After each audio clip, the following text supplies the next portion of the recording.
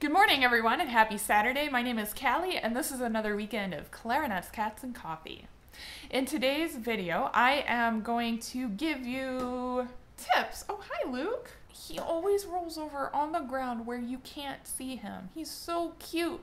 I'm going to go through just a few tips with you guys on basic tuning technique, on the different joints of the instrument, and a few fingering tricks you can keep in mind whenever you are trying to play more in tune with another person. With that said, I want to just remind you guys that I have a Facebook group that any of you can join for free. You can post yourself playing the weekly excerpts and get feedback, comments, support, whatever you need from the people in the group. It's been going great so far, and everybody has been really wonderful and kind and supportive, so thank you for that. I'd also like to thank my patrons. You guys are making this channel possible. Thank you all so much for supporting me over the past year and a half. Okay, so let's get into tuning. So the first thing you guys are gonna say is like, what is this guy doing here, okay? I don't wanna tell you to go out and buy a bunch of fancy equipment or anything, so I'm gonna switch this barrel out for one of my stock barrels, and we are going to talk about tuning and just kind of work with what we all have and not worry about fancy equipment and stuff, okay? Many of you already know this, but when we're tuning, we want to tune on stable notes on our instrument, okay? So concert A is a pretty stable note for most clarinets, so you need to know what your tendency is to be on that concert A, which is our middle B. So that's what the orchestra tunes to. So what I personally do is I will check my B right here. I'll check my low B, which happens to normally be a sharp note. And I'll check my high B, which is usually pretty in tune as well. So I check all three of those before I make any adjustments on my instrument, okay? So I'm gonna do that real quick. Okay, and I am going to use the application tonal energy. So when you're using tonal energy, make sure that you have it set to equal temperaments. If you are set to just diatonic tuning, it's going to be a little funny, okay? So don't do that. Set it to equal tempered tuning, and make sure you're also set to A440. And here we go.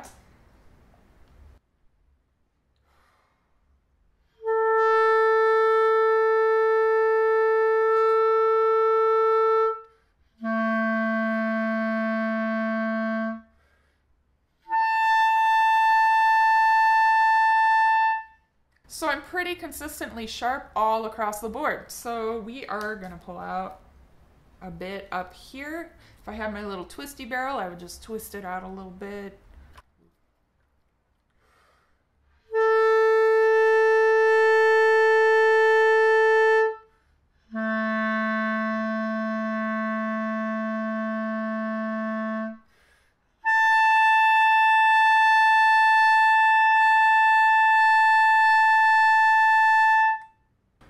Try that again. So I'm going to pull out a bunch here, and we're going to leave these two joints the same.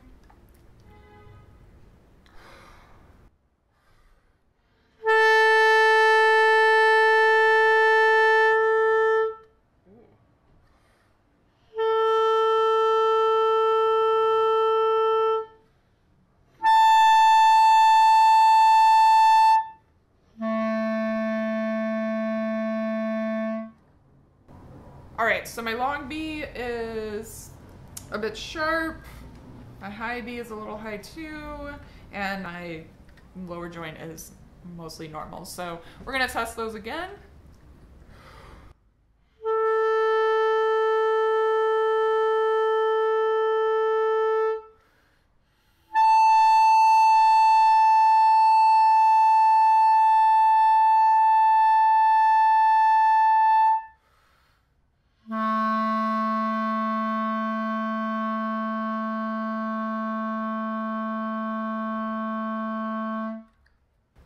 All right, we're gonna leave that where it is. Now, if my low B was sharp, but the other ones were okay. I would have actually pulled out a bit here at the middle joint, because the middle joint, the way this works, right, is you pull out up here to change the intonation of the entire instrument. You pull out here to change the intonation of the notes below this joint here. And then you pull out here if, like, these notes, like these pinky keys, the notes right here, are sharp, right? And so this will affect here, this will affect everything below that, and then this will affect everything below that, okay? So this is actually my shorter barrel for my Yamaha. I don't know where my longer barrel is. I also just don't like the sound of that one as much, so I don't keep it in my case. So here we go. This is where we're at. So that's just general tuning of the instrument if you don't already know how to do that. Now, the next few tips are just fingering things that you can do to change the intonation and the tuning of certain note ranges of your instrument. So when you are playing throat tones, on many, many, many clarinets, throat tones run sharp. So that's G, like open G, middle of the staff G, A flat, A, and B flat. These guys that don't involve, you know, this key here or this key here. Just those guys, very open. So they tend to run sharp. And so what you can do to lower the pitch of them is to actually choose resonance fingerings. We call them resonance fingerings for each of the notes. So I'm going to do that on my B flat. So, excuse me, on my B flat here. So on my concert A, because that, or on my concert A flat, because that tends to go a little sharp for me. So we're gonna see how that goes.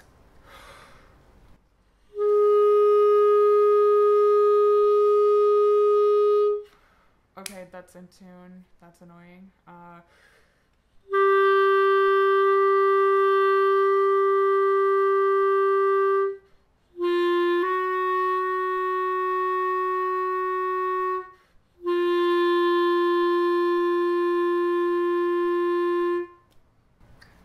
All right, so I have a problem with this clarinet, and that's that these notes are actually pretty in tune when I have the rest of the instrument in tune. So we're just gonna pretend that they're not, and I'm gonna demonstrate this for you, okay? So we're gonna lower the pitch of just the open G.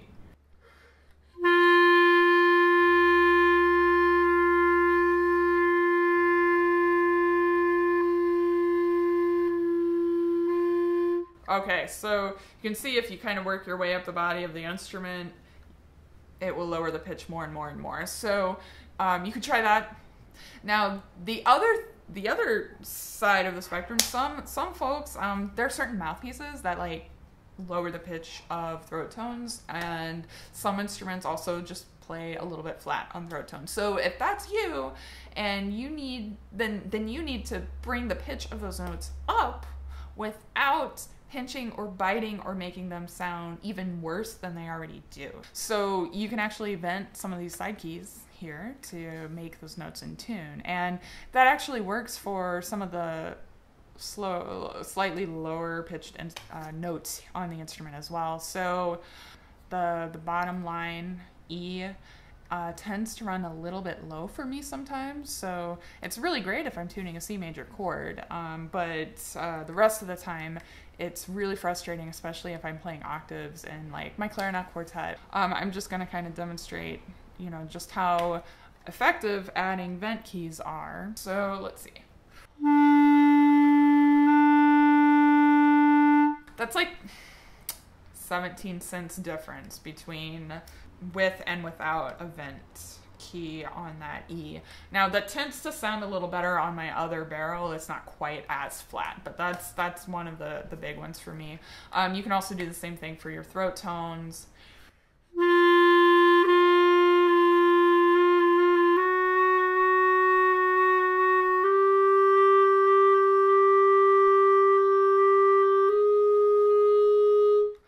The only problem with that is if you're venting your throat tones to raise the pitch, they will still sound a a little less resonant than they would if you were just using resonance fingerings, but it's totally fine. The most important thing is to be in tune with the people around you, right? So there's that trick.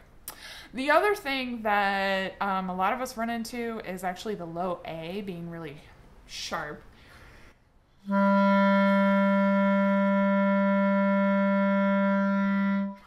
Which is not super insanely sharp. I could probably lower the pitch with just my mouth on that one, but if you don't want to do that and you don't want to sacrifice tone quality, you can actually add the F sharp key to lower the pitch and give it a little more resonance.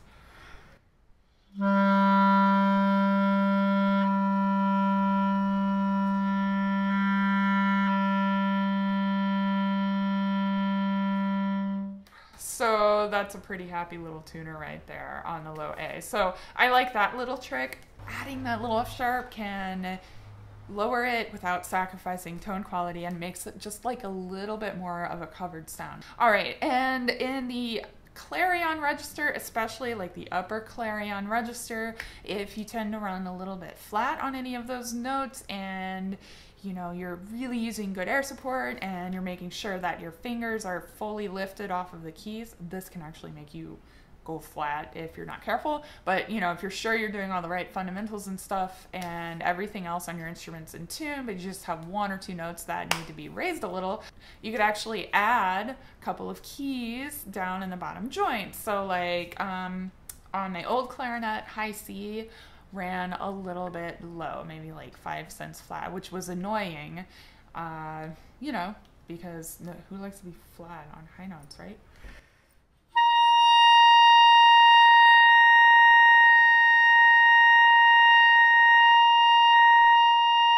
So one of the things you can do is actually add the little sliver key right here, and that will raise it, at least on my instrument, maybe like 3 or 4 cents.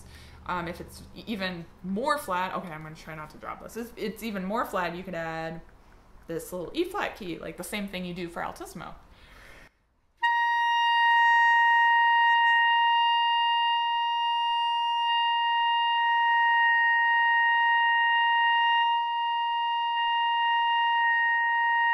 So it makes a pretty significant difference, but it's a very subtle difference in tone and sound. It's just tuning, right? So I'm gonna play some duets for you. They're in the key of B flat major.